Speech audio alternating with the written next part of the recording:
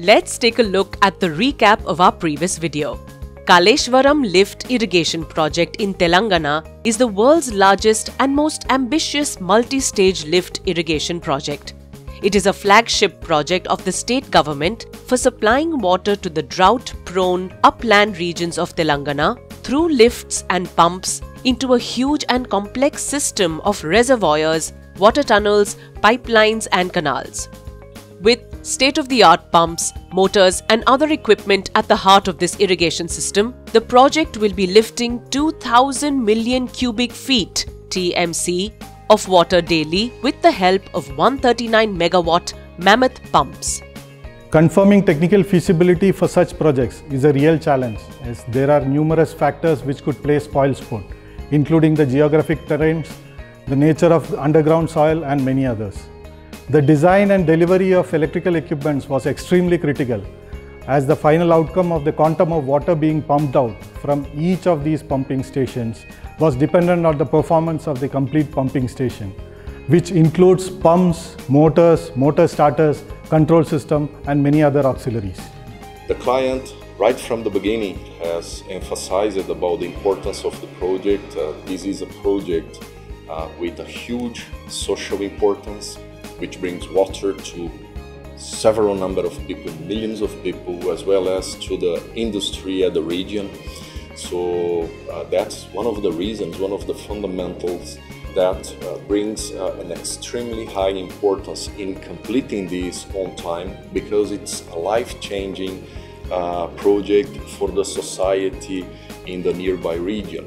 The magnitude of this massive project can be gauged from the fact that it involves 1.8 crore cubic meters of earthwork excavation, 18.5 lakh cubic meters of concreting work, 1.35 lakh metric tons of steelwork, 5.5 lakh square meters of formwork, and over 2,50,000 metric tons of hydro-mechanical works.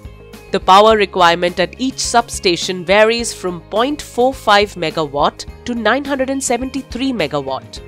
The total power required for the project is about 4,627.24 megawatt.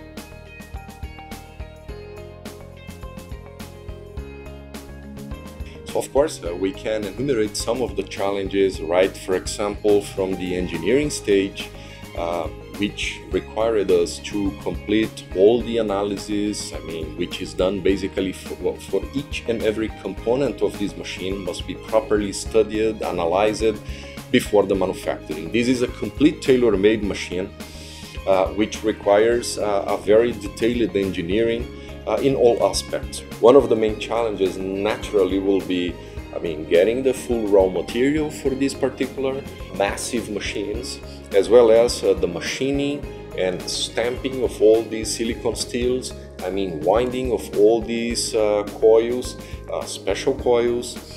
So the major challenge was, as I mentioned before, where we had to attend various meetings with high levels, with the irrigation minister. We met several times. We had to explain, we had to promise that we are ready with our equipment within a very short period. Set of challenges, I would say, were doing the commissioning for these pump stations, because there were so many sub-suppliers involved, and we were one of the sub-suppliers. But as I explained before, the pumps were considered utmost important, so we were also here in the major focus. And there was a lot of coordination work to be done with other suppliers, like for the motors, for the SCADA system, for the starting equipment of the machines, and so on and so on.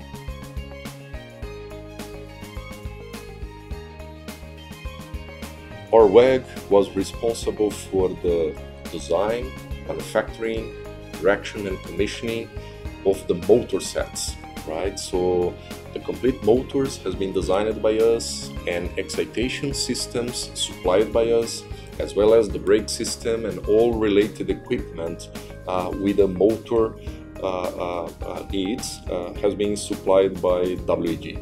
So these motors are extremely large in terms of size, each unit was weighing around 262 tons.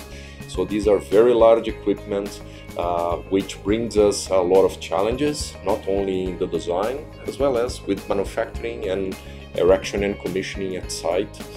ABB was entrusted with the supply, erection and commissioning of large low-speed synchronous machines and motor starters, or LCIs as we call it, for the 3 critical stages of this project. Our supplies also include electrics and power distribution, as well as control system for one of these stages. These state-of-art machines were supplied from our Finland factory and the LCIs from our Switzerland facility. So far, there are 37 numbers of synchronous machines and 13 numbers of LCIs commissioned for this project. Each of these mega motors, weighing close to 200 metric ton, was assembled, tested and disassembled before shipping it out to India. Our team assembled it at site before commissioning. This project was called the Pranahita Irrigation Scheme at that time. That was before the southern states were bifurcated to Andhra Pradesh and to Telangana. So we were involved in this project more than 1 decade already. So we were aware of all these requirements for the pumping schemes, and we made a lot of different investigations according to different setups of all these various pump houses.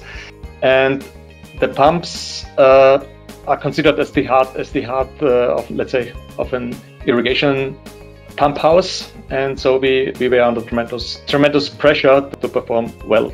The major benefit is no doubt to be part of such a huge irrigation scheme, which is considered the largest multi-stage irrigation scheme in the world. The project comprises 3 barrages, namely Medigadda, Annaram and Sundila. All of them have their own unique construction story. For example, Medigadda Barrage is 1,625 meters in length with 84 giant piers, each 110 meters long, 4 meters or 6 meters wide and 25 meters high. During the construction of this barrage, 20,000 metric ton of steel gates were fabricated in 12 months and 85 gates were erected in 4 months. Annaram Barrage was built within the record time of 24 months. The barrage made use of secant piling in the cut-off foundation for the first time in the world for barrage construction. 12 lakh cubic meters of concreting was done for the entire project. 55,000 metric tons of reinforcement steel was used. 80 lakh cubic meter of earthwork was moved. 1,500 tons of cement consumed on average per day. For the Sundila Barrage, total concrete consumption was about 10,60,000 cubic meter with a steel component of 53,000 tons.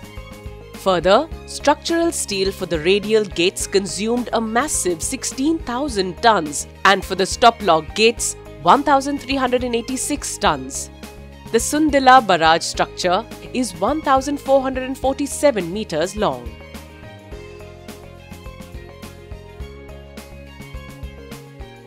Post-commissioning of the project, over 200 TMC of water have been pumped out, and this is a significant achievement for the team.